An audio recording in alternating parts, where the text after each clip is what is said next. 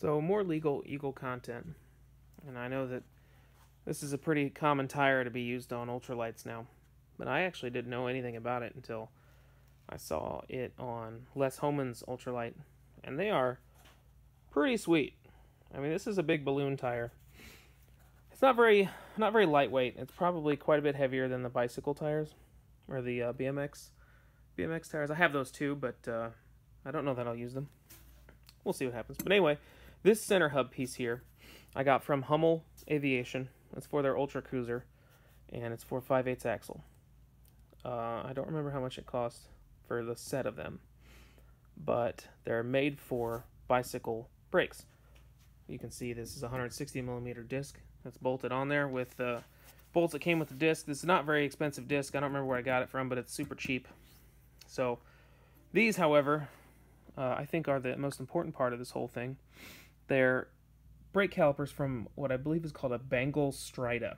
So if you get cable bicycle brakes, they're always going to be one way. There's not a left and a right. But thankfully, through a little bit of research, I found that these right here are mirror images of each other. Now, I saw these very brakes on a gentleman at Oshkosh in 2019. He had a little four-wheeled, battery-powered bicycle thing that he was riding around in near in Camp Scholler, near one of the shower houses or something, and I stopped and looked at it, and he was talking to somebody. Had these on it. So I looked them up, found myself a pair on Amazon, bought them. I don't remember how much they cost, but I think they were maybe 40 bucks a piece, or 25 or something like that. But anyway, your brackets can be mirror images of each other. It doesn't have to be that way, but it looks a lot nicer when everything is even. You don't have a cable going up one side and then up the other side on the other side, you know. So this, hopefully, will be lighter than the Black Max brakes. I have nothing against the Black Max brakes. I spoke to the gentleman that owns Black Max at length at Oshkosh. Several times I stopped and talked to him when he was having downtime or nobody was at the booth. And he's a very nice guy. He's got a great product. And a lot of people love their Black Max stuff. And I may end up using it. But for the meantime, I'm going to give this a try. And maybe I can make a lighter setup than the Black Max. And hopefully it will stop as well.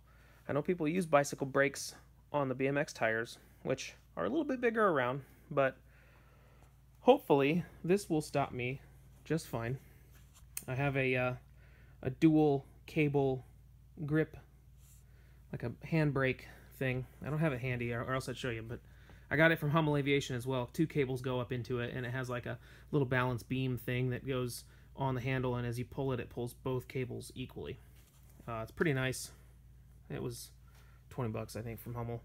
The only problem with it is it takes a 7/8 tube, and the Eagle has a 1-inch tube, so either I bush the tube down or use a different handle or something, but I'll cross that bridge when I get to it. But that is the intended landing gear for my Legal Eagle.